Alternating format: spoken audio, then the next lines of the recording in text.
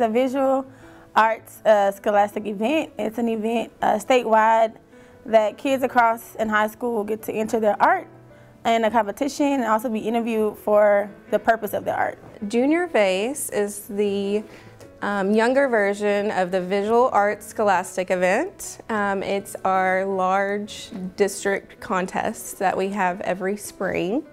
So the process for VASE is they create an art piece, 2D or 3D, and then they go to an interview process on site, and then jurors will vote on which one is the best, and they get to go to another level, which is called State VASE. For VASE, I am creating this piece, and it is a piece commemorating my grandfather who passed away. So this is a sculpture. It's made out of paper mache, cardboard, foil, and wire, and it represents the complexity of my daily life. The best part is them getting to voice their reason behind their art and their why. In the real world, selling art is really hard, so if they learn how to do that now, this competition helps them get used to that. Probably the best thing I like about my students participating in VASE is they get to kind of come up with their own style. I like to see what they can come up with because they get to kind of explore some materials that they might not have really managed in a regular class project. Like, we like to introduce a lot of stuff that sometimes they don't get to explore as freely as they might want, and so to give them just like full-on access, be like, here's everything I have, what do you want to do, and just see where they go with it is just really, really amazing to me. Last year for VASE, it was like, I realized that it takes a lot of time because we worked on it for like a good 1 to 3 weeks.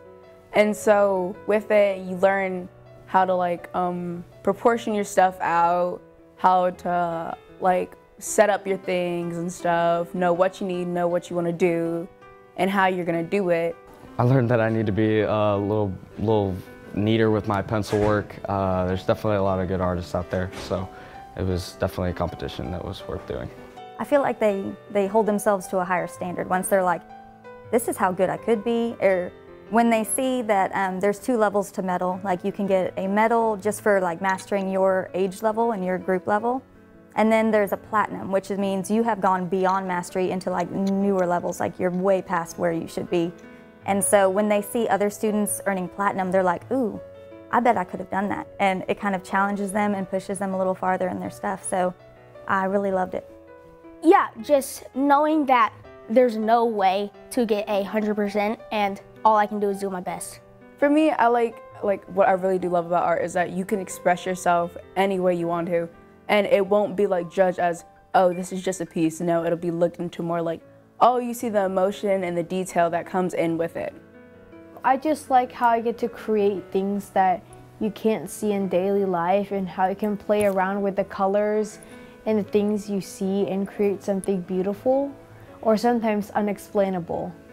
I love art because it's not the same as any of the other subjects, and it's so nice to be able to just sit down and paint a picture or draw something that you like to create.